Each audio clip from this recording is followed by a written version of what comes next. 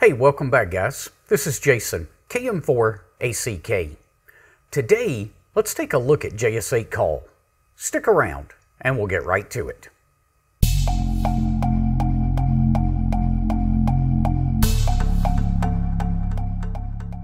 Real quick before we get going today, I've got to give a shout out to these guys.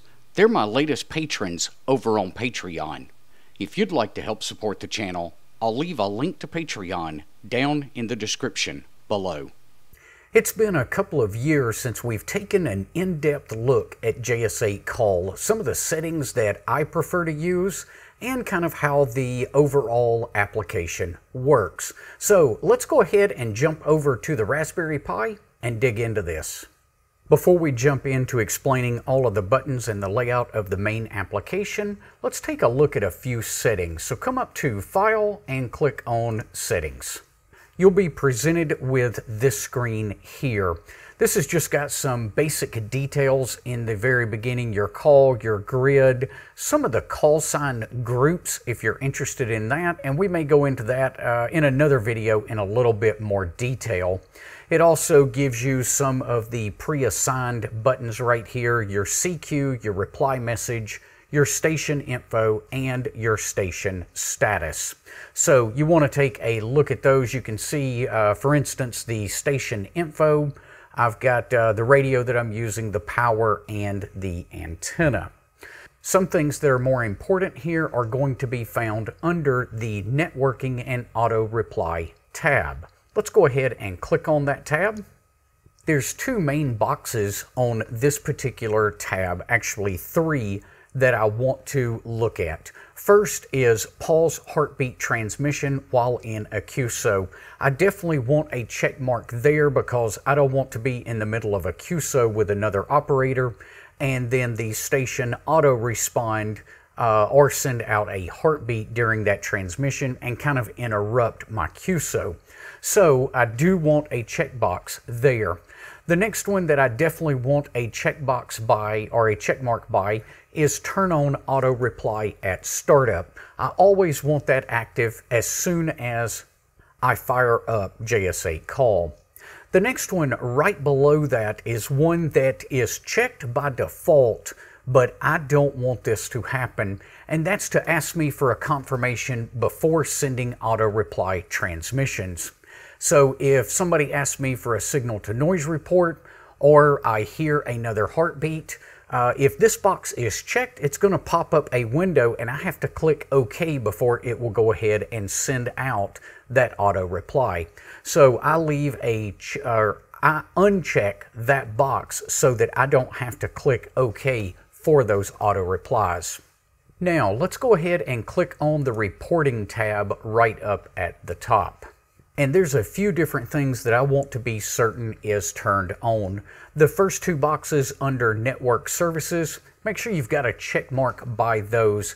What that does is if someone sends out their grid or they want to send a message through the APRS system, this allows your station to receive that message and then go ahead and send that over the internet to the APRS IS network. And this is really a valuable service for the community at large, so I recommend everyone check both of those boxes. Down below that, you will find the API section. This section is helpful if you want to use applications like JS8Call Utilities, which is developed by M0IAX. That application just helps us to compose different types of messages that we can then send using JS8Call. And if you want to use something like that, right here you need to put a check mark by allow. Well, let me get my cursor out of the way. You need to put that check mark right there by allow setting station information from the API. And then I like to go ahead and put a check mark by enable UDP server API and accept UDP request. I go ahead just for good measure and do the same thing for the TCP settings that are found just below the UDP settings. Down below that, if you use some of the other logging software, N3 FJP or N1MM, you might want to go ahead and set those up as well. As those applications are not available for the Raspberry Pi, I don't mess with those. Now, the other two tabs that will definitely be important to you is going to be your radio tab and your audio tab. Both of those are used to configure JS8Call to work with your particular radio. We're not going to cover setting that up for your radio though in this particular video. So now that we've got the settings out of the way, let's just go ahead and click OK and jump back to the main application. Now let's kind of walk through this screen. Starting in the top left corner, you will see the frequency that you're operating on currently. If you've got rig control enabled, this will update, and you can change bands by simply left clicking on the frequency. It'll pop up a list of recommended frequencies. You can come down through here and then click on one of those to go ahead and change to that particular frequency. Right below that, you will see the offset that we're using in the Waterfall. So if you look down on the bottom, you can see that I'm just below 2000 on the Waterfall. This right here tells you exactly where we're located. So if you wanted to move to exactly 2000, you can left click on this. You'll get a little box that pops up asking you for your offset in Hertz. We'll go ahead and enter 2000 there. Now, as soon as I click OK, you'll be able to watch the cursor in the Waterfall jump to the new location. And you can see that it's lined up now exactly on 2000 Hertz. This is useful if you want to line up exactly with another station in the Waterfall.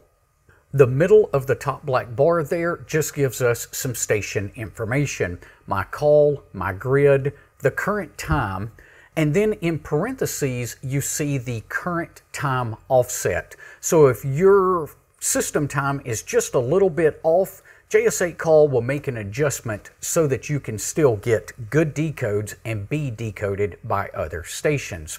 Directly below that is just the date and time. Now, let's look at the buttons to the right of that. We've got 6 of those up in the top left corner. You can click on the receive and transmit buttons to turn those on and off. So they'll go from green to gray when we're not receiving, and the same thing for the transmit. You want both of those to be set to green if you're wanting to both receive and transmit. Now, just to the right of that, you'll see the blue button that's got a lot of different information in it. It's basically telling me what my settings are at this current moment. If we right-click on that button, we get a lot of different options. So the first 4 things you see up here is the particular mode that we're working in. From slow to turbo, the modes get progressively faster, but we need better band conditions to decode turbo mode versus the slow mode.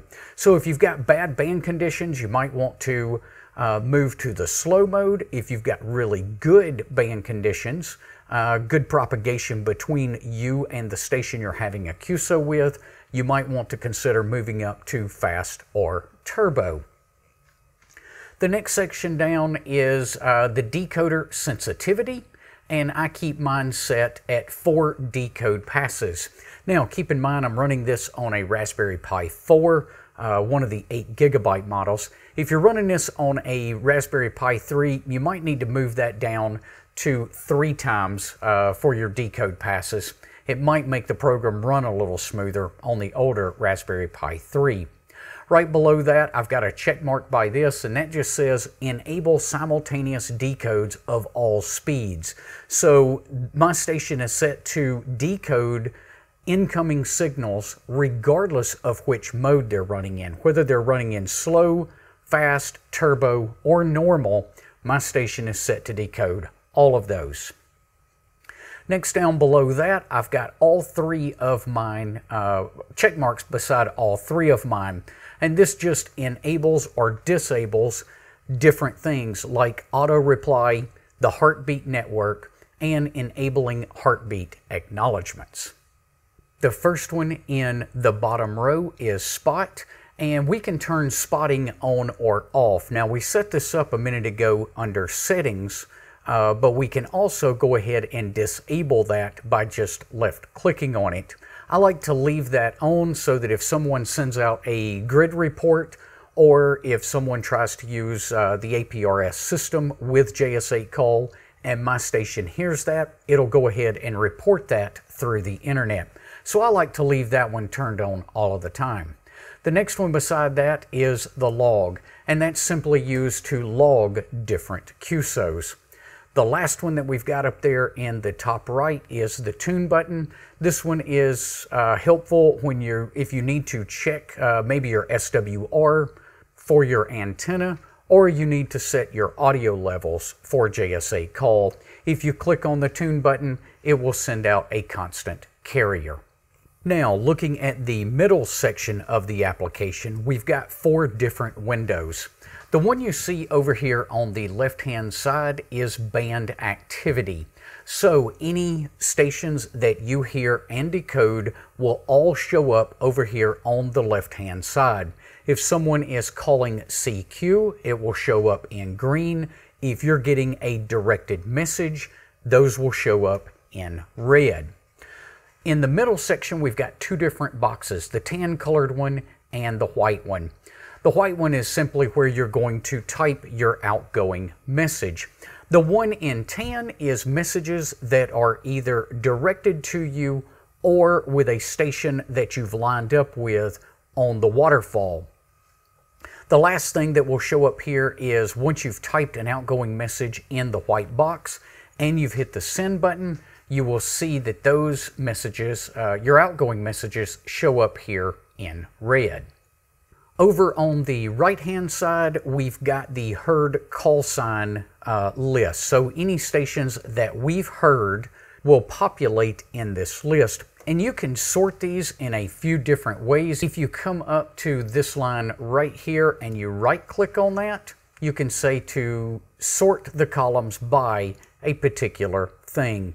I keep mine by last heard timestamp, with the most recent being first. So the latest stations I've heard are always at the top of the list. Now, you will also notice some stars beside certain call signs. What that is that verifies that I have heard them and they have also heard me. One other symbol that you may see over here in your call sign list is a black flag in place of the star. That black flag would indicate that you have a message from that particular station. And the easiest way to see that is to hover over the call sign that you want to see the message from. You would right-click and then click Show Message Inbox. And in this particular case, it's grayed out because I don't have any messages from that particular station. And we'll kind of go over messages in a future video. Now, let's look at this row of buttons that separates the main part of the application from the Waterfall. The first one you'll see over on the far left-hand side is the heartbeat button. Now, if I left-click on this, that actually turns the heartbeat off. If I left-click on it again, it turns it on. And you'll see the countdown timer right there.